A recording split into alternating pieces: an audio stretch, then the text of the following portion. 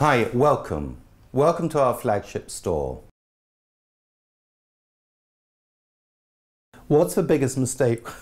What's the biggest mistake we've made since starting Prestat? Well, I suppose one, I wish I'd started it earlier, because I think we'd be that much further advanced. The biggest mistake is not to be blind to the fact that you're going to make mistakes. Look how thin that is. And that's a milk chocolate with sea salt and caramel. It's absolutely delicious. I'm going to have a tiny bit now as we film. It's incredible.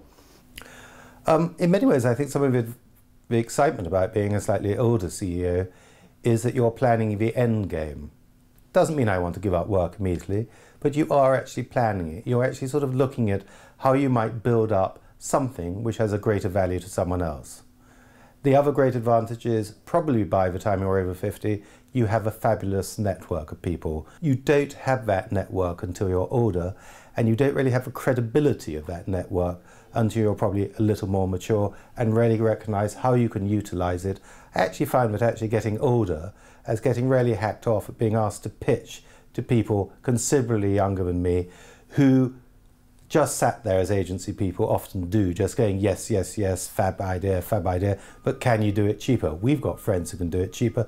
And I just started taking the view, yes, you can do it cheaper, but don't ask me to do it. Because everyone can pick up a phone and say, ooh, I can make a film. Well, why in your mid-50s try and compete with that?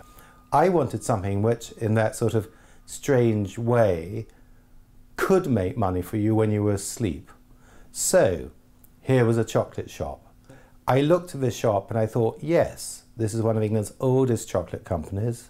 It's about to go bust, has one shop, but it is a brand with a great brand story. And that was the opportunity I saw. One of the things about Prestat, which is gloriously obvious, is that we have fantastic packaging. Be wary of how you're going to finance this. Don't start putting a huge amount of strain on your family, on your kids, just at the moment when you're probably still writing out large checks to support your family. Balance it out. Just work out how to finance it. And don't do what so many people do.